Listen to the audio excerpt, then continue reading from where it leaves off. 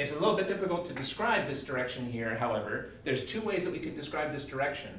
One way we could describe the direction is by figuring out the angles that the forces are making. Oftentimes we describe directions by figuring out angles. However, the method that's used in your homework problem is to break the vector into components. That would also totally describe what direction is pointing in if we break it into components. So let's use that approach. That's probably more useful here. We need to break this force into components.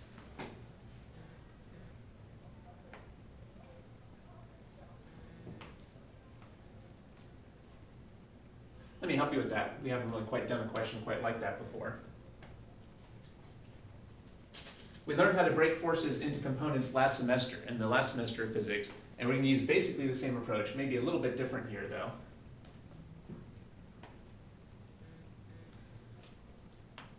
The way to do this is to have two separate triangles, a distance triangle and a force triangle. We want to have a distance triangle and a force triangle. We already drew the distance triangle, and now we can draw the force triangle. Let's keep focusing on the force on charge 1. Remember that the hypotenuse always represents the overall vector. So this would represent the overall force on charge 1. And then what would be a good symbol for this leg? Fx. F1x, good. And then this one would be F1y.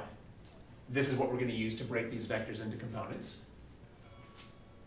This is a right triangle. Now we already know what this side is. What number should I use for this? 5. Let's Sorry. 1.26 times 10 to the 10. Right. We don't want to confuse the distance triangle and the force triangle.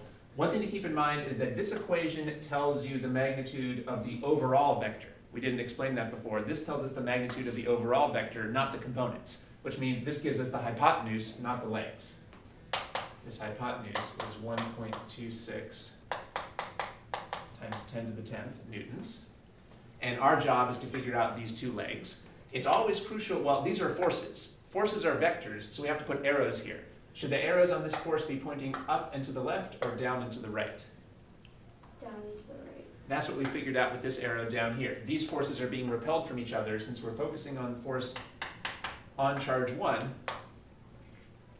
we know that it's pointing down and to the right. And that means that we can put arrows on the legs as well. Which way is this leg pointing?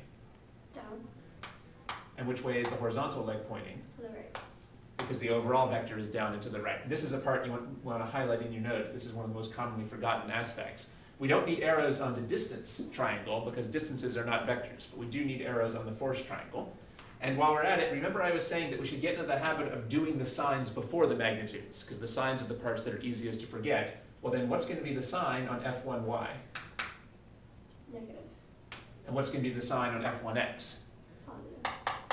So even before we figure out the magnitudes, we might as well put in those signs so we don't forget about that. That was the reason we needed these arrows. The purpose of the arrows is to figure out the signs.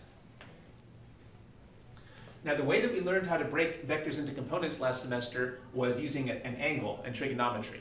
But we have a problem here because we don't know either of these two angles. We don't know either of these two angles. However, we have the distance triangle, and it might be apparent that these are similar triangles. The distance triangle and the force triangle are similar. That means all their corresponding angles are the same, because they're both based on this picture here. If we could just find one of these angles, we would know the angle over here. Well, we have enough information here, since we all know all three sides, to use trig to find one of those angles. So we do Whichever you like.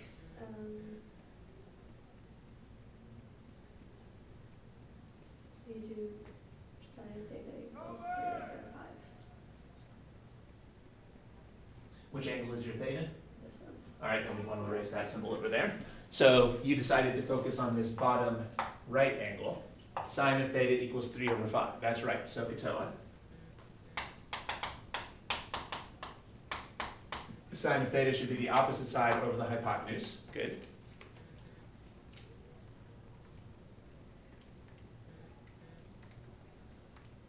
So then I go 2.6.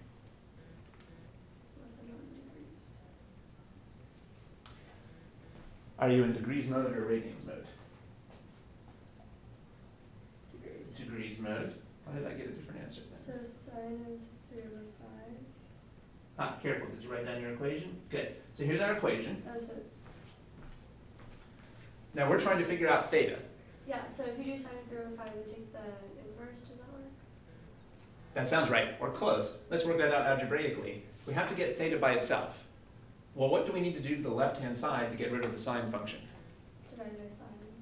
Now we can't really divide by it because it's not being multiplied. So, This is not sine times theta. The way to get rid of things is by doing the opposite. What's the opposite of a sine?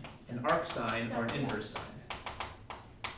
But algebra says that if we take the inverse sine of the left-hand side, we're obligated to take the inverse sine of the right-hand side.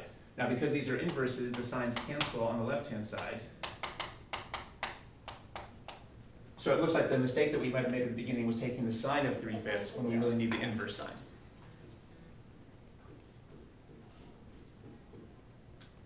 so 36.9. Good. Well, why don't we let's call that 37, just to make things simpler. We'll round that off to 37 degrees. That would give us this angle here. This angle is 37 degrees. And that means that the other angle is, We could figure out this angle, but we really only need one. okay. So Now, to review what we did here, again, the key thing is sine is opposite over hypotenuse. Remember, the way to get things by themselves in algebra is by doing the opposite. Well, the opposite of a sine is an inverse sine. So we have to take the inverse sine of both sides. Now, how big is this angle? 37. Right. That was the trick. We didn't know any of these angles, but if you know all these sides, you can figure out this angle, and then these are similar triangles. That's why we need both a distance triangle and a force triangle to solve this. Well, now we get to review more trig. So then the sine of 37 would be equal to force of 1y over 1.26 times 10 to the 10th.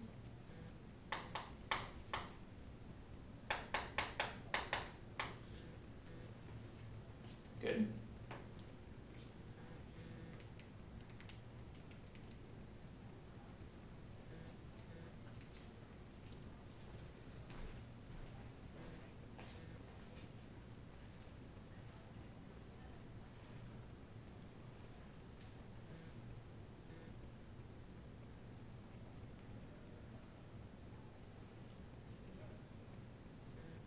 Okay, and we can call that 7.6 times 10 to the 9th.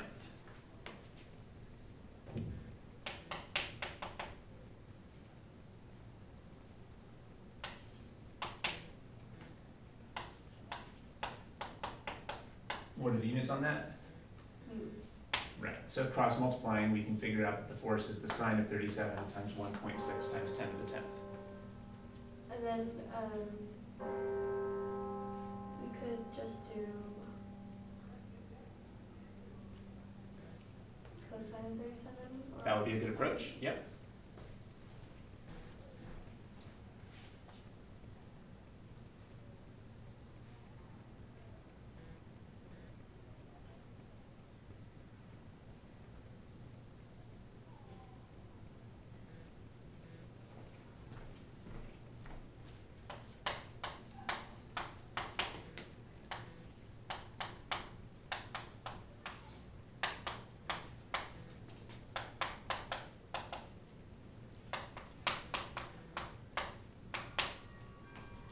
that's 1 times 10 to the 10th.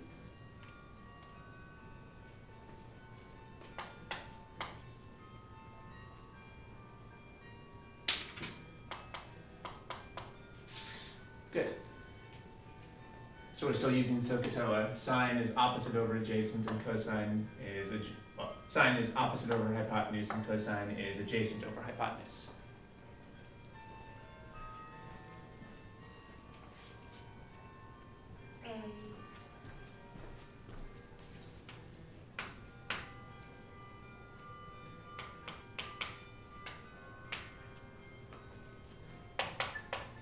Looks like you did the last step. Remember that our goal was to break this overall force into components. And it looks like you've done that. And to really break it into components, you need to know both the magnitude and the signs on the components. So you went back and remembered that we'd already figured out the signs.